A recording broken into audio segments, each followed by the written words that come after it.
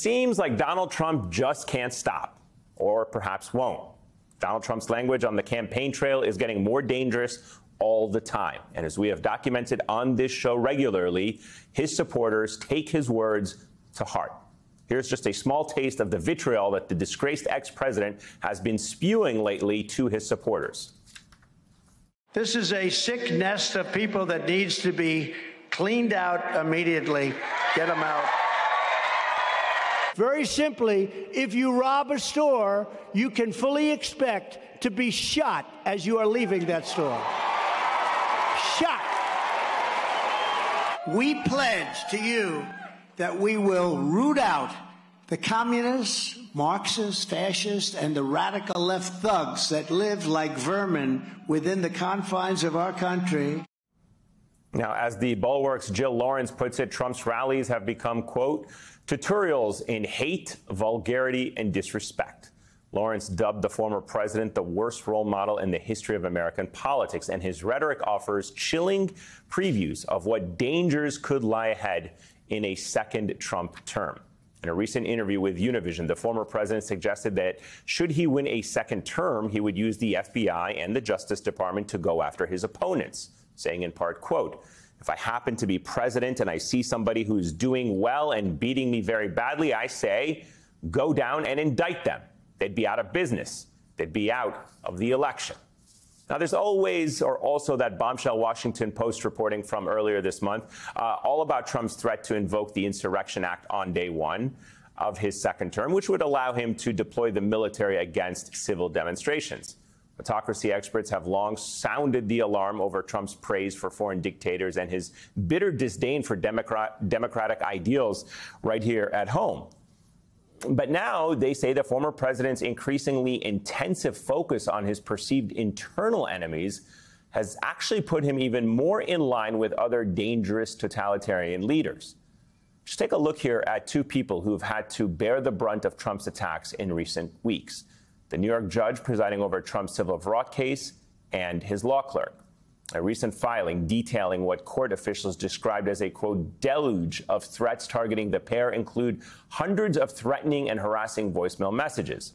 Those messages came directly after Trump repeatedly posted about the judge and the clerk on his failed social media site.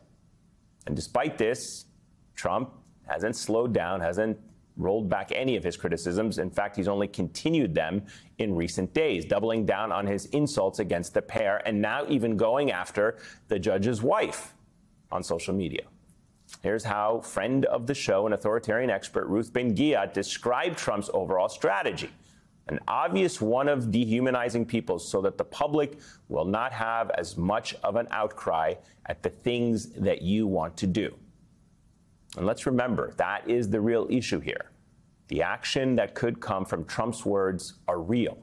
A recent poll found that 33% of Republicans agree with this following statement. American patriots may have to resort to violence in order to save the country. And that is up 5 points from 2021.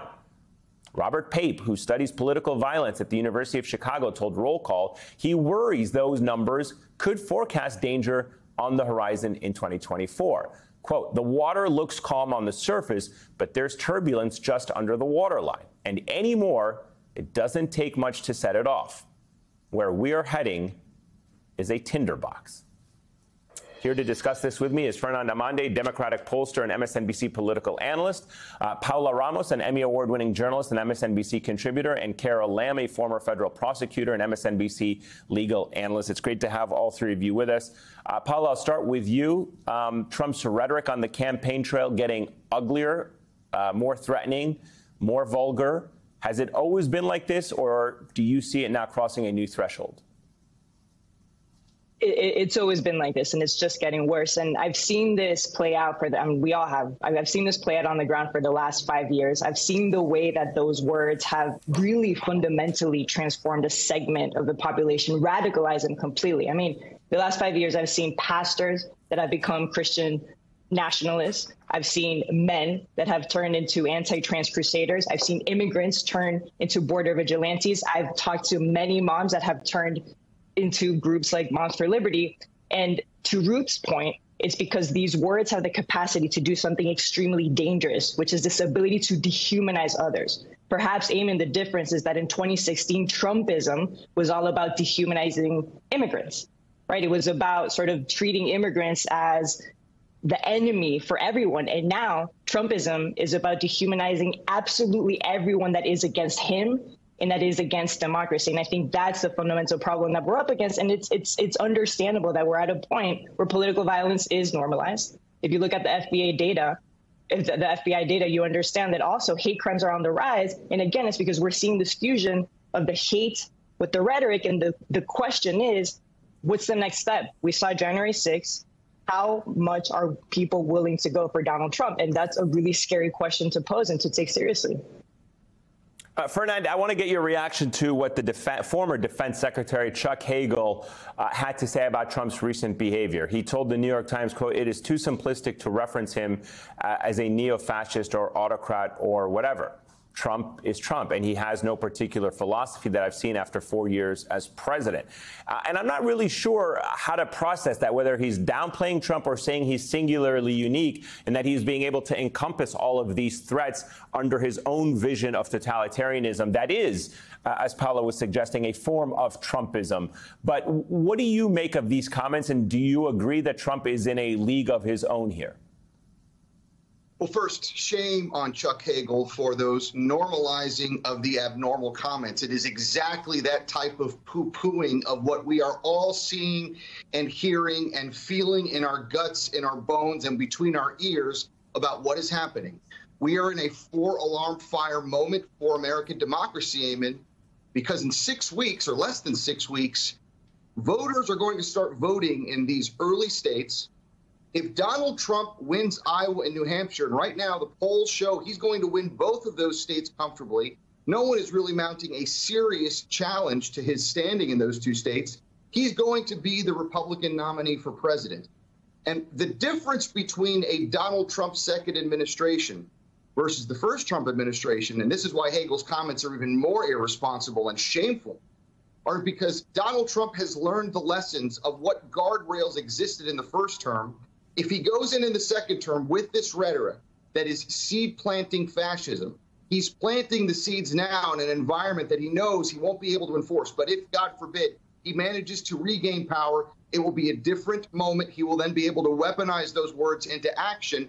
And it is going to be without the guardrails of the first administration, because none of those who stood up and worked within the Trump administration to at least slow that down will be around the next time. We're in a very dangerous moment.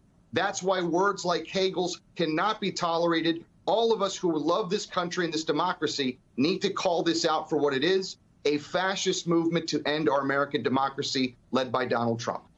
Carol, as I mentioned a few moments ago, Trump has reportedly threatened to invoke the Insurrection Act against protesters should he retake the White House. And to Fernand's point, he's learned where the guardrails are, so a second Trump presidency will give him a better chance of manipulating them or outright blasting through those guardrails. And that is a good example of it, because that act, which was crafted in our nation's infancy, actually allows the president to call on reserve or active duty military units to respond to unrest in the states.